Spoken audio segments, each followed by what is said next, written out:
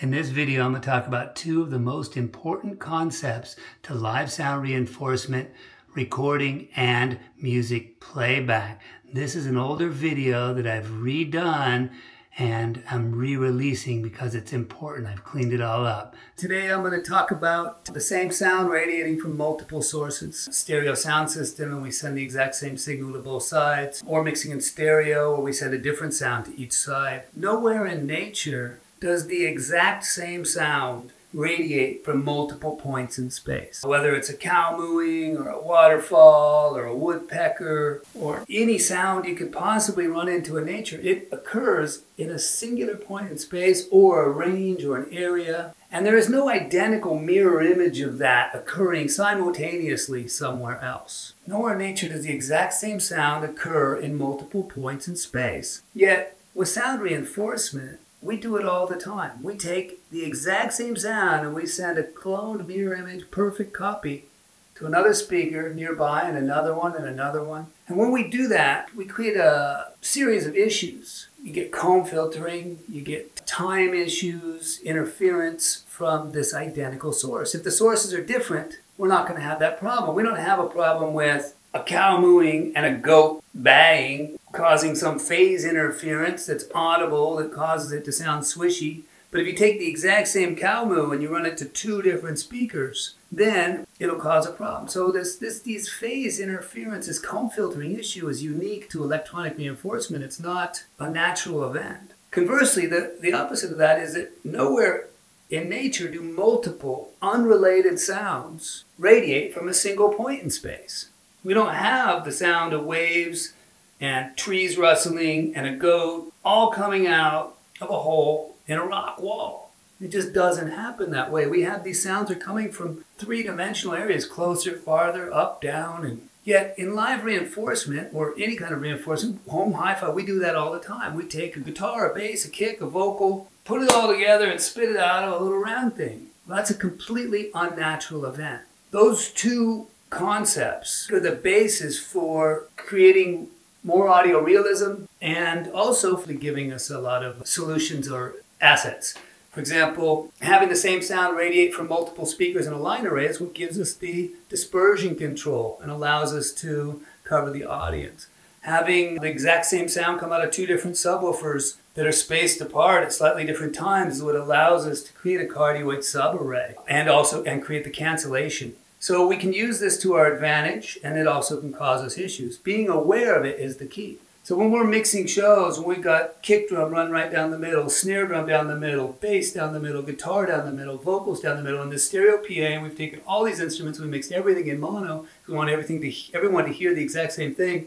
Now we've got two speakers recreating nearly or exactly the same thing, and we've created all these issues, these comb filtering, these phase and time issues. So I'm going to demonstrate some of that. And to do that, I'm going to use pink noise source. So I've got two speakers here. The first thing I'm going to do is I'm going to play mono pink noise. So I'm going to take a single pink noise source, move it around, and you can hear it move side to side. Then I'm going to go to pink noise run to both speakers. And I'm going to demonstrate you should be able to hear the phase interference of the exact same sound, the comb filtering effect, sort of the swish. I'm also going to do polarity reverse. Pink noise polarity reversed into one speaker and not into the other. We should be able to demonstrate cancellation. And then I'm going to do something that's really interesting.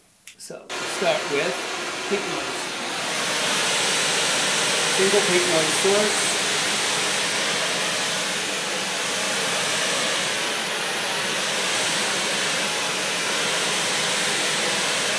Okay, that's just one down. Now here's two. Pink noise coming out of both.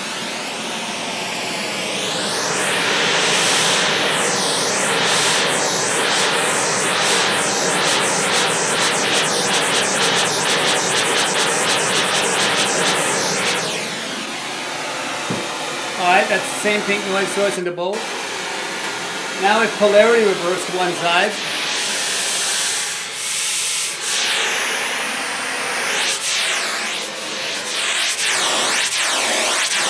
You can see how they affect and interact with each other.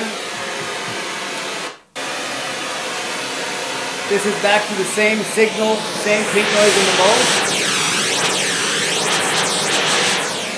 Now what I'm going to do is I'm going to put two different pink noise sources. So this is a different pink noise generator going to each side.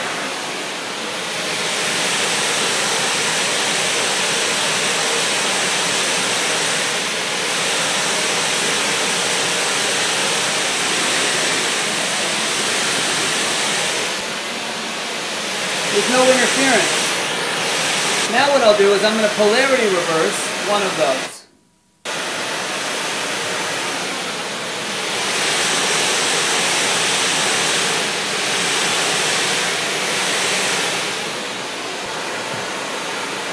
With single pink noise source by itself, mono source, no problem.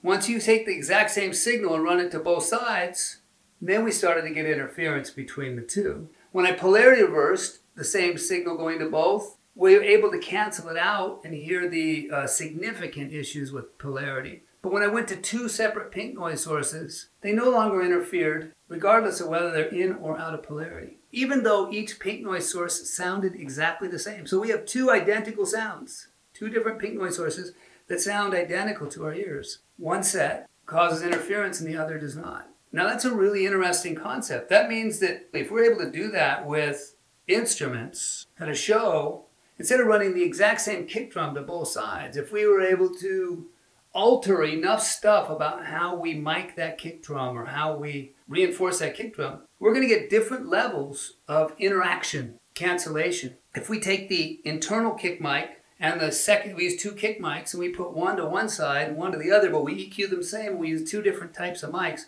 the sound will be slightly different on either side, but the magnitude of the interference between both sides will be greatly reduced. That same thing can be applied to dual miking on guitar and other instruments. That's just one way we can use that concept. Another thing that's interesting with that is when measuring a sound system, using the same pink noise source. A single solitary pink noise source and running to multiple speakers is going to create a bunch of interference issues in your measurements. But if you use multiple pink noise sources and use one pink noise source for the left, another pink noise for the right, you no longer have interference between the left and right. You're actually able to measure the coverage of the system without any comb filtering issues. Hope that's interesting and helpful, and I will try and do more soon.